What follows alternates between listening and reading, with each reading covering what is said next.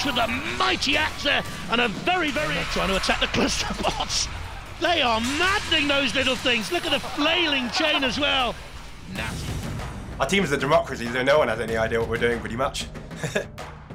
We wanted to build Nuts because we wanted to bring something more entertaining to the sport. Nuts is a two-wheel drive flail spinner. Completely crazy, you don't know where it's going in the arena most of the time. Our theory is that if we don't know where it's going, the other team don't either. Nuts is a very difficult robot to catch, so a lot of the more precise robots like the flippers have a very difficult time catching up with it and throwing it around. Nuts have made an effort. Nuts have made a special with the hats and the jackets and the whole thing, and a robot that it would be polite to describe as more agricultural looking, let's say. And what does it do? How does it fight? We're not actually sure. The idea is to just confuse everybody, including ourselves. We're not quite sure how it's going to react or anything. Does this one have mini-bots as well? Yes. This has separate sides. They're separate robots, and it releases these robots, does it?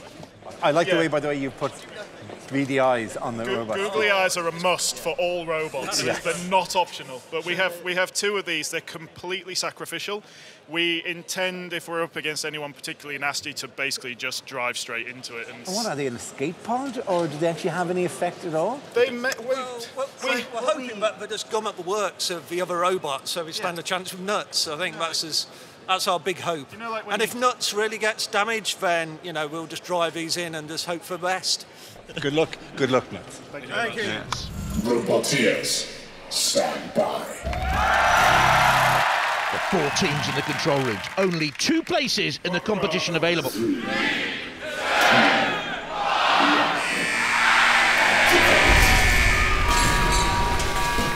The big question here, who can beat the mighty Razor, coming out bottom of the picture and taking on Killy Cranky immediately. Oh, out come the little cluster bots of Nuts. We've got mayhem here because Terahertz is going after Nuts. The little cluster bots will come out and try and wedge in underneath opponents and flip them up and over. Terahertz with a mighty axe there, and a very experienced driver in John Reed. And it's Razor crushing down on Killy Cranky with that deadly hydraulic piercer. 9 tons of pressure, 3 tons at the tip of the claw. You don't want to mess with Razor. There's the Matilda cam looking on from the CPZ. Oh, they've activated the pit. Down goes the pit. Now, someone could be on the edge of doom very shortly, and it was very nearly Nuts. You can see the flailing chain, and there the self-righting mechanism. The protective ring acts as a streamer to keep it going whichever way it topples, and it spins and attacks there. Terahertz. Razor after the little cluster bots. They look mini, don't they, against the mighty Terahertz. Very experienced team. No more experience, of course, than Razor in the whole competition. I would think Matilda's out, and Prowling. That's a ghastly sight I see here in my nightmares every single night. Killy Cranky after a little bitty cluster bot. What's up in the pit? Very experienced driver Ian Lewis of Razor. Just saw him there. And the mayhem continues at a little bit of a slower pace because they've measured the fight now. They know what they're doing, and Razor has got, once again, Killy Cranky in its grip. That's been his target all the way through. Nuts is spinning in a crazy fashion, but doing damage. And it looks to me as if Killy Cranky is in trouble. Razor has Killy Cranky. Oh no! Look at this! Oh! The mighty have fallen! They took Killy Cranky out and went themselves. Oh, what a close shave that was for Nuts. What happened? Did it skid? He spun his wheels. And look at the boys from Nuts. They've got more tricks up their sleeve than Darren Brown, they say. And they're stunned, they're through. What a sensational start. Can hardly catch my breath. Let's have a look at it again. There's Terahertz immediately against Nuts. It was a personal battle, but Nuts rode that one and got away from the mighty axe as it crashed down. Razor has picked up one of the little cluster bots, virtually destroyed that. Here they go towards the pit with prey, Killy Cranky, and they overbalanced and went in. And Razor sensationally out. Oh, few surprises there. Killy Cranky, can I come to you first? It hadn't been tested in battle. Yeah. That was his first run out. Yeah. You know, so you weren't. I presume you weren't expecting to win the whole thing with a brand new robot. How do you think it fared? It was unlikely. I think it's very good actually. I mean, the tactics worked. We opened the pit, and then Razor clearly had it in for us. So we thought, well, let's go for a mutual death pact and take them down with us. Do you have any control over that? Were you spinning your wheels and think you may have drawn him in any way? Yeah, absolutely. I mean, he clasped onto us, yes. and then we drove all the way across the arena into the pit. That wasn't clear from what we were watching there at all. You killed Razor. You killed Razor. You took yourselves out of the game for the greater good. This is a big deal for a lot of people who were very scared of Razor, thought that Razor was the one thing that could defeat them. This may have changed the entire competition. And do you know who was particularly happy with you? These people there. Nobody expected, who went in with really the kitchen sink of a robot. And what was it doing half the time? It's a good question. There seemed to be a sort of team-up between Terahertz and Razor Lil, so they weren't fighting amongst them. So we seemed to got the Terahertz end of deal, which we were all right with. We were all right with Axes, and I had our mini-bots. But then Razor went after one of your mini-bots. And got destroyed at one stage. Well, they were sacrificial, so you know.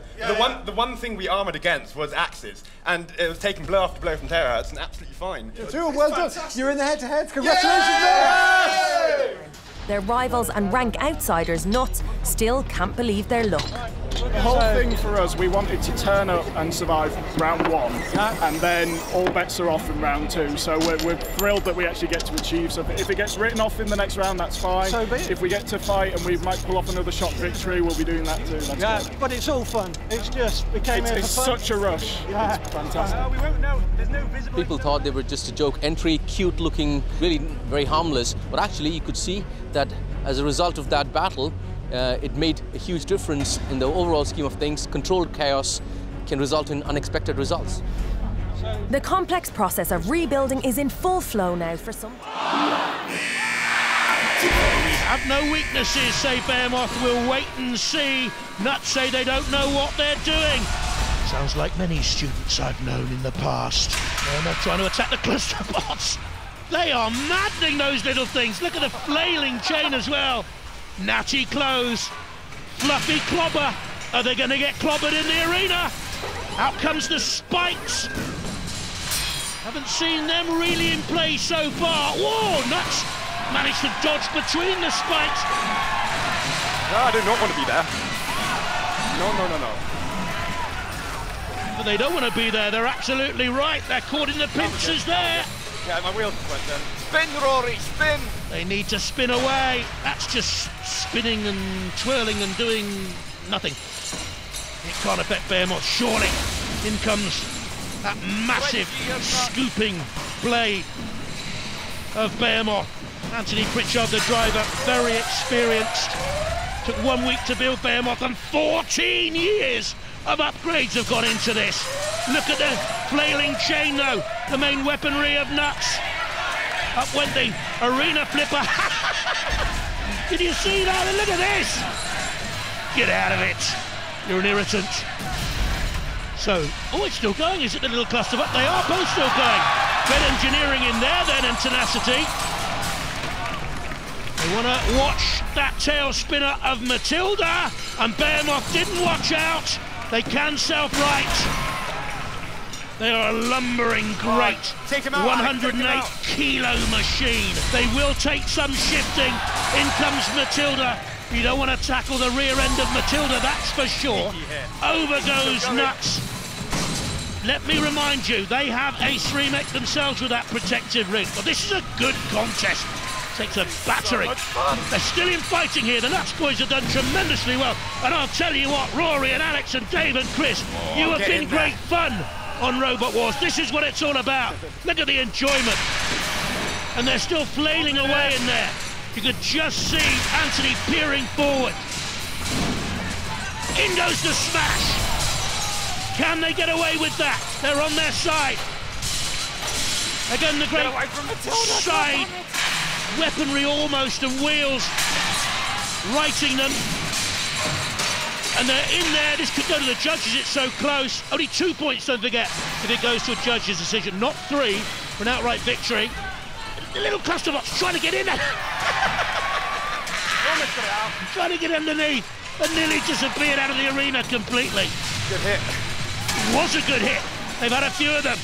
But out comes that mighty weaponry. Don't forget, Behemoth can pull a Land Rover. It can pull 1.5 tons we're talking about. Here they say it's more dangerous than ever. 4, 3, 2, 1. Judge's decision.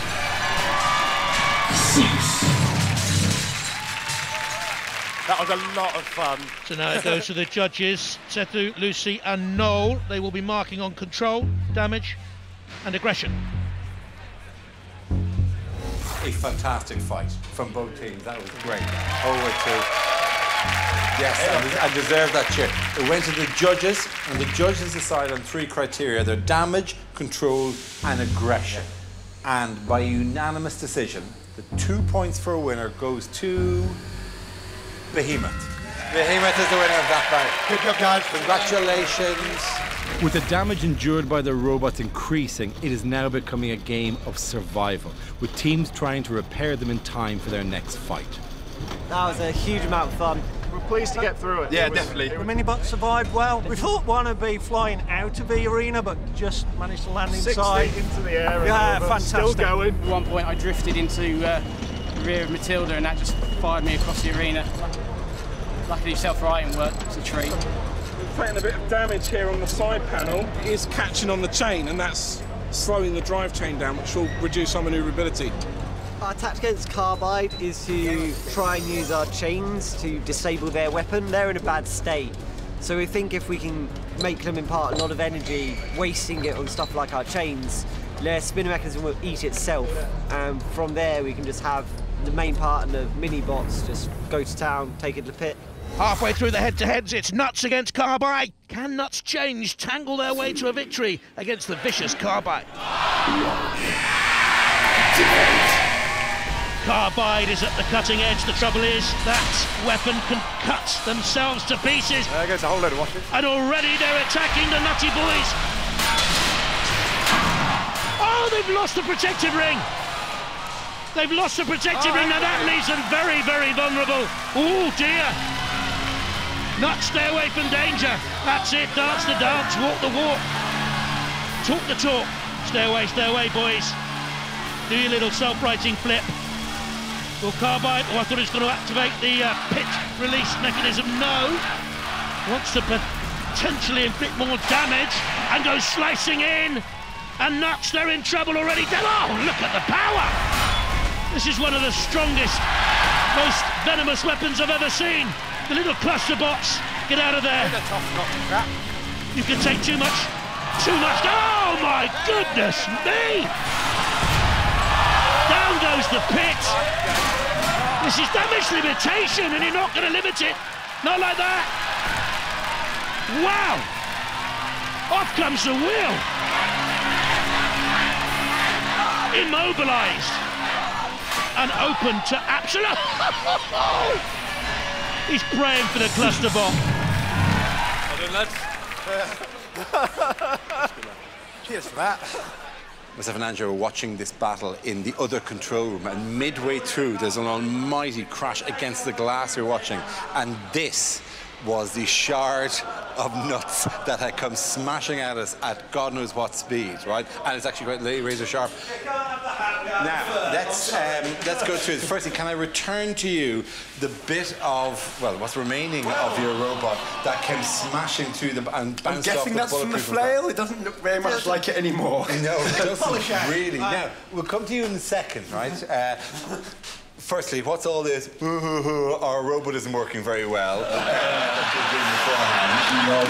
You did? Really? Was that all a psych out? All I think about our engine isn't working and... No, that surprised us as well. Really? Yeah. But Michael, right from the start, it was kicking off. Yeah. Wow. Yeah, it's winding up quite nicely then. Yeah, it did. Yeah. Oh, you're bullish now, aren't you? You've got one more to do against Behemoth, right? But you've got to presume that in the other head-to-head, the Terahertz are going to pick up a fairly easy 3 points against what's left of Nuts. We didn't really think of that. No. So in some ways, you've made it easy for somebody else to get points by just decimating them. We've got the same drive that they've got, so we might end up fixing Nuts with them. Get them going. Get nuts prepared to fight your opponents. This is so devious. Put our spinner on his robot and send him in. The big one for the qualifier for the final has got to be you against Behemoth, and that's what you're going to have to focus on. Yeah. Congratulations. Thank you. That was astonishing.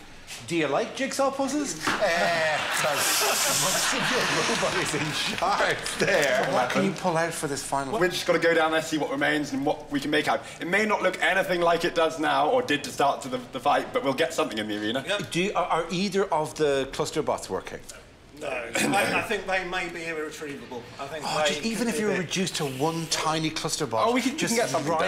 We can get something in the arena. Okay, we won't see you back in for the last one in some shape or form. Thank you very much, Nuts, and congratulations, Carbide. That was awesome. Behemoth is leading the charge on 5 points. Terahertz and Carbide are battling for second on 3 points apiece, and Nuts is struggling at the bottom with no wheels and no points.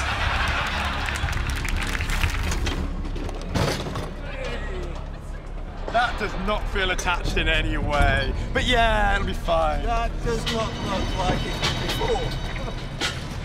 It'll be fine. It'll be fine. After the brutal damage from their fight, it's a huge repair job, but one that even their rivals are happy to take on.